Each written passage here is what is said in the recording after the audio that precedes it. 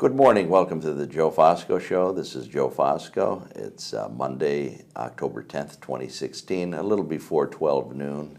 I'm here with recurring guest Michael Magnafichi. Hello, Michael. How are you? Good morning, Joseph. How are you? Yeah, good morning for about 15 more minutes of it before we go into How have lunch you hour. been? How was your Good. weekend? Not Yeah? bad. Yeah, it was You just. look very well. I appreciate Dressed that. nice, yeah. Thank you. It's always nice Yes. to receive Yes. compliments like that. And, today's Columbus Day.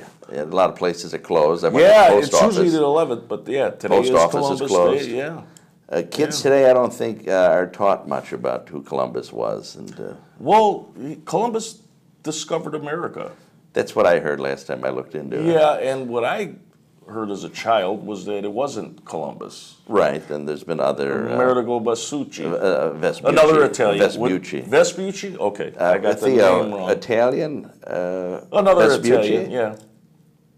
Theo, do you know anything? Yeah. Okay. Right. Theo knows. Yeah. Sure. It looks like all But I the think Italians have there discovered has everything even here. been other theories that it's someone else. But why don't we get away Yeah, from well, that? let's depart from that. Yeah. Interesting week in sports, which you know I'm a huge Cub fan. Mm-hmm. And that first game, Joe, was literally, I didn't get to sleep till late at night that night. 1-0 game. Sure. It was unbelievable. I mean, if the Cubs would have lost that game and I figured they'd win game 2, and they didn't win it comfortably. Mm-hmm. They didn't, wasn't like a 9-2 shilling, but they won 5-2. But they get their pitcher hurt. Mm-hmm. He's right. Heinrich got a thing in the forearm there. I don't know what that's going to be. They're not really talking about it, which they won't. Sports teams don't put out their stuff right away. They're never going to let the opponent know what's going on. In football, you have to let the people know. You have to let the opposing team know the injuries and stuff. That's how they scheme against you playing them. But that's a once a week thing. In baseball, it's an everyday thing. They could disguise it and say that he's not as hurt as he is, or he's really more hurt than he really was. But what's going to happen here, what I'm glad is that we did win game 2. Yes. 5-2. And now we go against who is, probably, in my opinion, the greatest post-time pitcher I've ever seen, Madison Bumgarner. And he's pitching against the Cubs, which I don't mind if they even lose this game, because I figure we got 3 games to win 1. Mm-hmm. Which could happen that you lose 3. They Right. did that they did that against San Diego in '84. They were talking about the first time the Cubs ever had a shutout was, and I was at that game with Jack, with the old man Jack. Oh, Jack Cerrone. Yeah. The late Jack Cerrone. Yes. Chicago's We went to outfit. that game, me and my wife, and, she wasn't my wife then, she was just my girlfriend. It's 1983, and they won 13-0. And they posted a statistic that it was the first time that a team that shut out a team on the first game went on to win the World Series. Yes. And I forget who the team, it'll come to me. I'm sorry for not having that fact right in front of me, even on my notes here. But I will get to it. But, I was at the game with Jack, and it was 13-0. And our dear friend Leo was at the game with us. Leo Manolis. Yeah. Yeah, right. And he had bet, Leo had bet the other side. He had San Diego. He did what Leo did well. Did what Leo did well, was bet the loser. He was always good at that. And Jack kept going like this to him, like the stack was getting higher as the innings went on. But it was a wonderful afternoon. And I remember him making me wear a sport coat to go to a baseball game. Yes. And I didn't even really own a sport coat then. I had to take one of my dad's, an ultra suede. Remember what your father wore? I don't know. I can't remember that. Yeah, wore an ultra suede sport coat to go to a baseball game. I'm like, why can't I just put on a pair of jeans and a T-shirt and go, Right. and my baseball cap and this and that. But we didn't go the normal way people go to a game. We went to I was at his house, and my girl was picked up, Karen, and we got to the game and by limousine.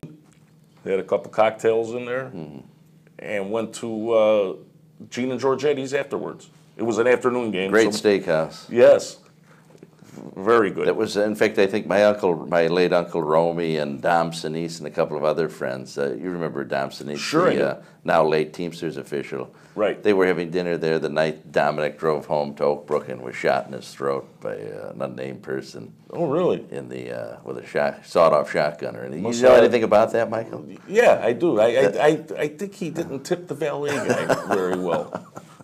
Well, I shouldn't. I mean, we can laugh because he didn't die. No, and if he obviously. would have We would died, be talking about it if he it did. would We're have not. been a horrible, we're not horrible those thing. people. The Sinise family they were very close to my family I know for many that. years. I know. You've talked fondly of them through our friendship. You've always spoken very highly of them.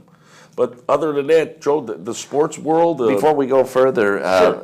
a young lady, Lori Hamilton, just sent in a question. She wanted to know if you're the same Michael Magnafichi that went to Fenton High School, which I think I know the answer to that. Well, yes, I did. You could look at me still. Yeah. We can't see her. Yeah, I don't know.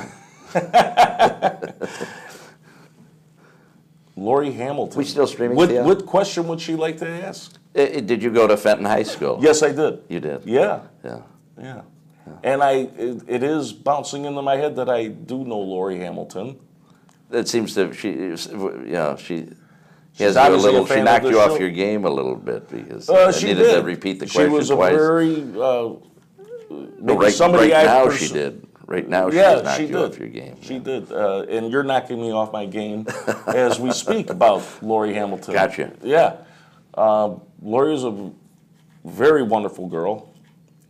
I wish she would respond back and. Well, Ms. Hamilton, if you want to reach out to Michael, just go to drop me a line at jfosco@americannewspost.com, and I will put you in touch with him. Yeah, that would okay. that would be fine. Yeah. Yeah. But anyway, getting back to when Lori's ready to call, and maybe we could have her on the show someday. Well, I don't know how Lori feels about that. I don't either. We'll have to talk to her about it. So, what's going on with the next segment or the next? What I was getting into is the baseball. Obviously the Cubs are up Yes. 2-0 in the series. Sure. And I'm very confident. I really thought that the game one was a big deal for us to win that, and then obviously win game two. I knew we wouldn't go into San Francisco, without a split. But I thought if we were a game apiece, oh my God, that would have been a little, detrimental to us as Cub fans. But I believe that we got Baumgartner going against our ace, Jake Arrieta, although his stats have improved that this year. But I believe that I think we'll close it out then. Baumgartner, he's just been so, and at home he's been so good. Right. But it's winding down. But my Boston Red Sox, they're down 0-2 to Cleveland. Who, remember I was telling you that my dream would have been to have Boston play the Cubs. Of course. And it doesn't look like it's going to happen, And the manager of Cleveland is Terry Francona, Talion. He's the one that brought Boston their first championship in 80-plus years at the time. I think it was 84, 85 years. And it would just have been that now that he's with Cleveland, maybe it's going to work out that way that it's not going to be Boston, but it's going to be the guy that coached Boston to their first World Series in 85 years. He'll be coaching Cleveland to maybe possibly beat the Cubs. And Cleveland has had their issues, with not having a championship until this last, NBA championship with, LeBron bringing the Cleveland Cavaliers to the promised land, win a championship, down 3-1. They came back and did that. So That's great. baseball is an interesting thing. I'm very excited about it. And I don't think that any Cub fan, any Chicago fan will ever see anything when the Bulls won, even the Bears in 85. You remember that? Nothing will supersede the Cubs winning the World Series. You will see an eruption in the city of Chicago like you've never seen anybody. Oh, I imagine. Oh, and you know what? so. The Cubs just aren't just because it's us, just because I grew up as a Cub fan and, all of that.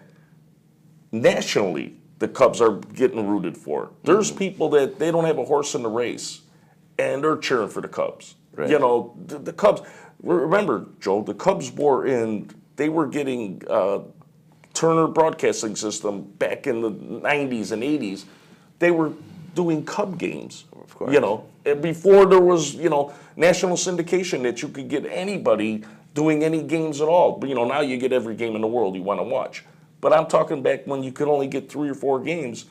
Cubs were on Turner Broadcasting. He knew, Ted Turner knew that this was a selling point, and he put the Cubs on there. People love the Cubs. Yeah, they sure it's do. not just us. Right. I'm sorry for my over exuberance not a about problem. the Cubs. Anything else going on? Well, just a little football. I was How were your picks from last week? down. I had. Boy, good thing you're not gambling anymore. No, thank God. I had the Colts -5. That was the early line. I think they went up to 6.5, so that would have been a loser. But at the time I said it, they would have covered the spread. And I had Cleveland and Green Bay. Green Bay won by 6, and the line went up to 7, 7.5. But I had 2 losers and 1 winner.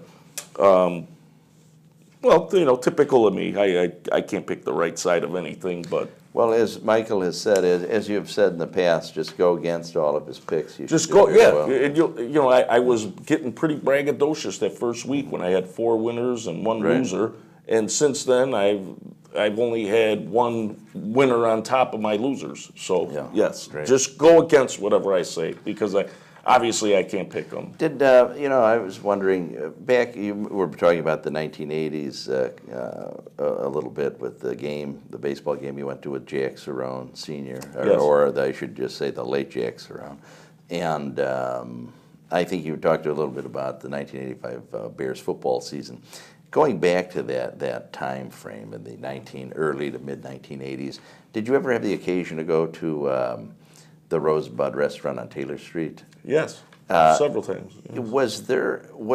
Was there a guy by the name of Johnny the Bug ever involved in that, or was it? Not involved in ownership or any. No, he was just a patron. Okay, gotcha. Yeah. So now, when was it that Johnny the Bug had a conversation with Jack Cerrone's. That wasn't the at late the Jack Rosebud. Cerrone. That was at Park Place. Oh, yes, in Elmwood Park. That's an Elmwood Park, Illinois, former establishment of Elmwood Park, Illinois. And who owned the Park Place in Elmwood Park? Watch. You don't want to make too much noise on your microphone. I wired you up, for heaven's sakes. When you wear a wire, you need to be conscious of it. Just getting used to being wired. No, I'm not wired. I haven't been wired. But anyway, no, the Park Place was a restaurant on Grand Avenue. Did your dad have something to do with the ownership? Yeah, he had a piece of it. How about Johnny DeFranzo? Yes. And some other people. Some other people. It was, the old man Jack. The late Jack Cerrone. The late Jack Cerrone. The mob boss. Right. Make sure you clarify that. Yeah, of course. Clarify yourself. Clarify yourself. Yeah. Ain't you got no tongue? He was there, and I guess it was when I wasn't at this particular dinner. It might have been a Monday Night Football thing, because a lot of the fellows were there, and when they got done, and Sponge was going away. This was 1981, 82. Now, that's the fellow we talked about last week, the late Donnie Scalise, yes, former Chicago police officer turned mid-level Chicago mafioso.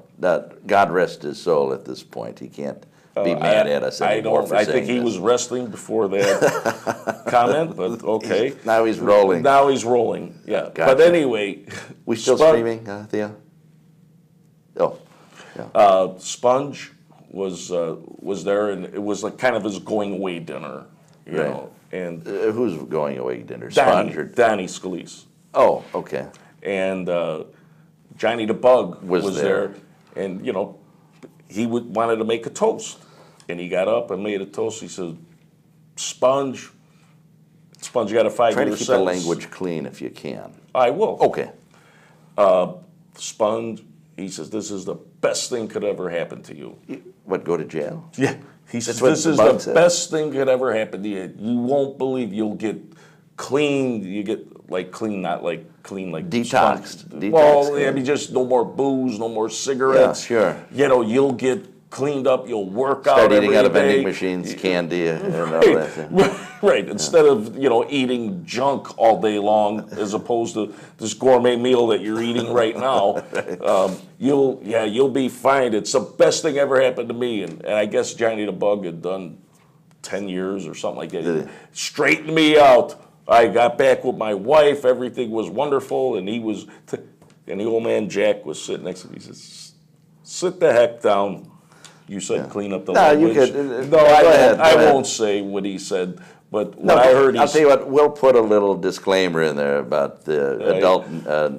Well, do you want me to language. say it the Yeah, way it was? sure. He said, "Sit the fuck down, you stupid son of a bitch. Jail ain't for nobody. What the fuck's the matter with you?" He says, "Yeah, but Jack, the guy's going away. He's going to be fine after 3.5 years. He'll be fine. You want to go do 3.5 years, you fucking right, okay, idiot?" all right, we got the you point. said that I could go. All right, but we're just trying to put a leash on. All right.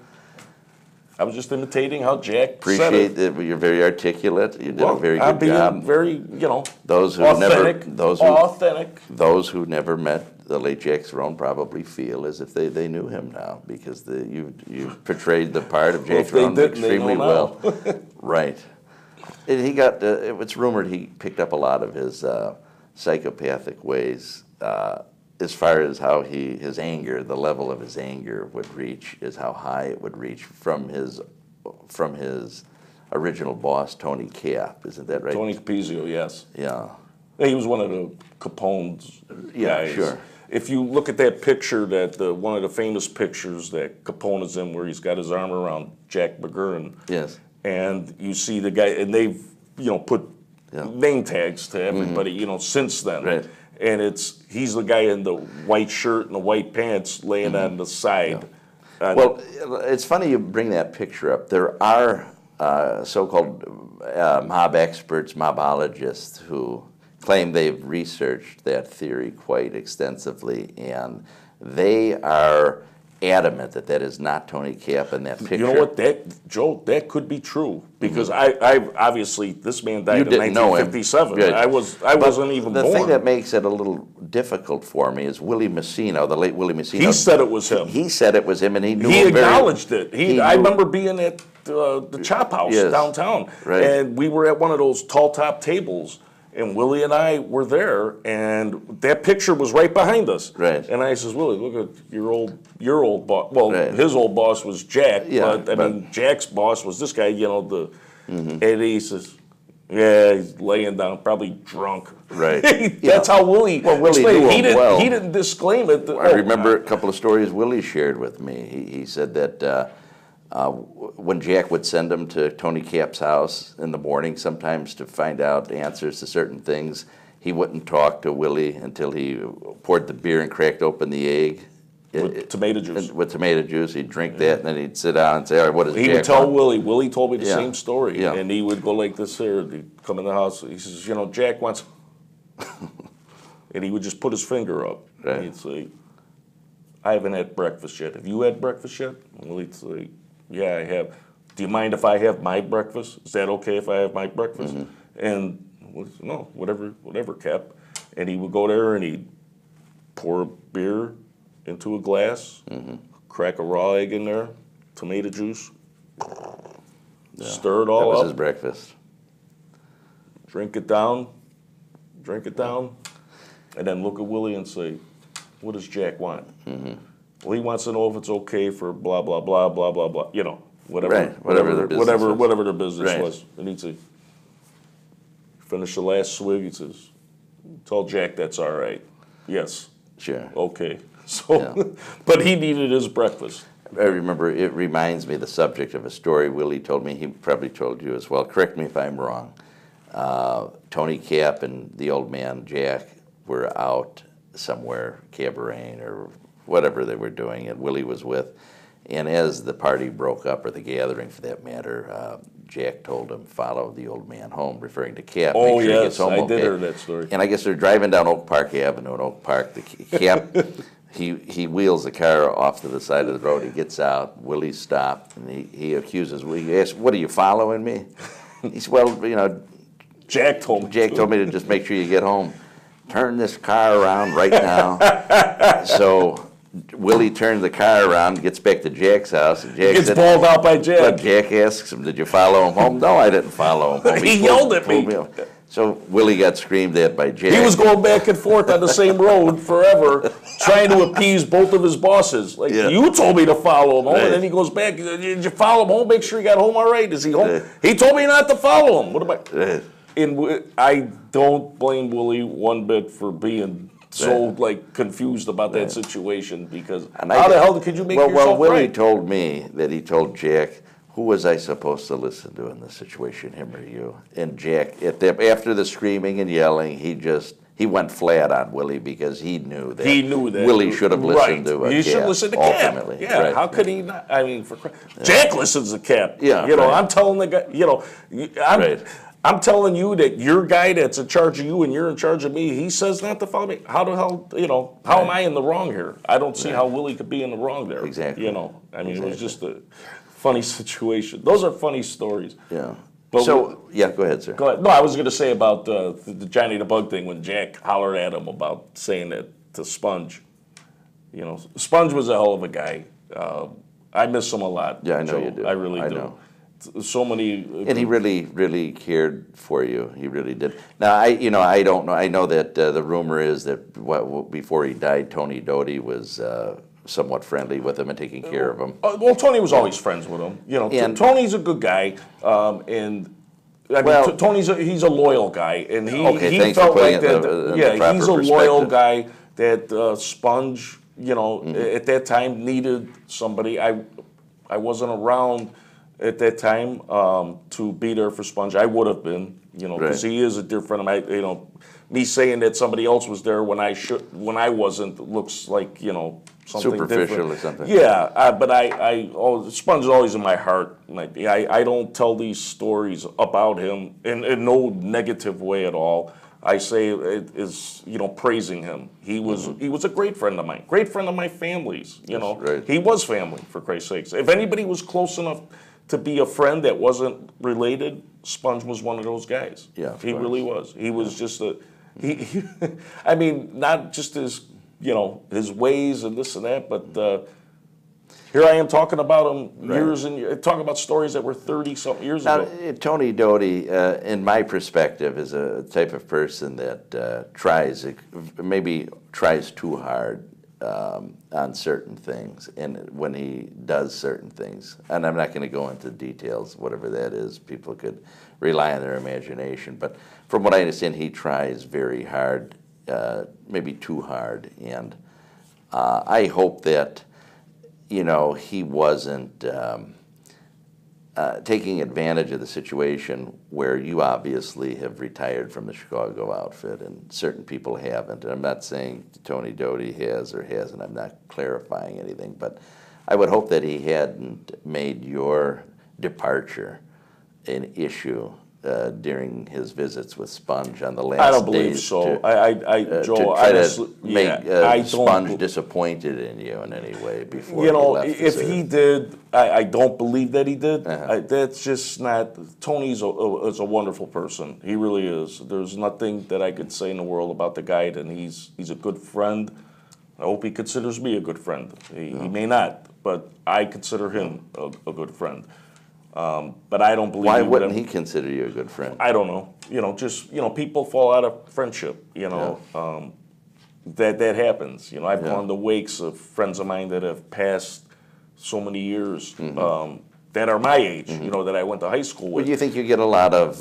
Do you think you catch a lot of crap? Sorry to use that word, lack. No, that's fine. It's obviously my lack of having a better word to use. But do you think you catch a lot of crap over doing these sports podcasts? Because I'm sure that has something to do with it. But I mean, that's not something that I'm concerned with, because first of all, you're a brother to me, you're my best friend, and I don't throw that statement around loosely. I mean that. You've been there for me as a friend, and you've always been there, and you're as family could be. And I don't, me doing what I'm doing here, this is you and I doing something that I think is good. Right. I don't believe I'm harming anybody. Clearly not. I don't believe that. On that note, let me interrupt, and I just want any of the viewers who are either watching right now or may watch this at a later time, it's my opinion that Michael, and probably me, but Michael has been wrongfully accused of doing things that, such as cooperating with the authorities, wearing a wire other than the microphone he's wearing right now for the sports podcast. I would really like to know, in fact, I know someone who will pledge $1,000, who will remain anonymous. If anyone could bring information forward and show me who this man put in prison because of cooperation with the authorities, you got $1,000. And I'll even make sure you get $1,000 if you could point out who I put in prison too. It would be very interesting. I want a name and a case number for both of us on that. Sorry to. No, I understand where you're coming from, and that was very nicely spoken. But people are going to have their opinions and their theories and this and that. You and I have both heard it. We don't need to get into that over our podcast. It's not what we're here for. It's not our platform. It's something that you and I discuss in private.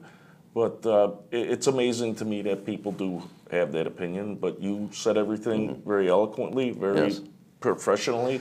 And it's the truth. It winds up being the truth. I'll go further to say that it's no secret. You and I had an indifference a couple of years ago where we weren't talking for about 6 months. And we're sitting together right now, so our indifference went by the wayside. The indifference is resolved, went by the wayside, is invalid. Exactly. Is invalid. And at that time, I acted on what I realized to be information that was not accurate. Right. And I temporarily fed into the belief that you could have been a cooperator. Right. And I have since then. Well, I have since then corrected that and clarified that was incorrect. The information was incorrect. The information was incorrect. You don't hold grudges, obviously. Obviously, I don't. I'm sitting here. Yeah. Okay, I would never do that. I enjoy this. I love talking about the things I'm most interested in, which is sports, and talking about old stories with old friends of mine. Sponge and Jack and JB, and it's harmless. Right. It's for our viewers. I hope that it's entertaining to them. Yes. I hope that it is, because it's I get entertained by just sharing the story. Yes. When you and we get a giggle out of each other, which we've heard the same story. I bounce these stories off you 1,000 times, and then when we do it with our listeners, I just hope they get the same. They're reaction. actually viewers at this point. They were viewers. They were Yes. listeners when we were doing so they're viewers. So I hope they're getting the same reaction out of it that I am, and I welcome any type of questions, anything in the world, because I enjoy it. Like I say, it's all harmless. It's all harmless fun. It's about stories about people that most people would never. This is somebody that they look at in a book, and they go, and then for you to say that, well, you were with that guy. You drove that guy around. You played golf with him. Those are. I think it's intriguing to people. Well, on that note. Well, I guess we could wrap it up. Thanks for your Joel, help with the show. Every week, it's more my pleasure than it is yours. I'm sure. See you next week. Thank you. You did. I lost sight of whether or not you did make your picks for tonight. I did not. Oh, why don't we do that real quick? Our false goodbye right now. Let me get in there and. It's kind of. Yeah, it's frustrating. It's a little late. You know what? I don't have my pick for tonight in front of me. Bet the underdog. Just okay. We'll leave it at that. All right. And that's what. That's the best way to go. Is that I didn't name a team, but I just said bet the underdog. All right. See you next week. I'm sorry.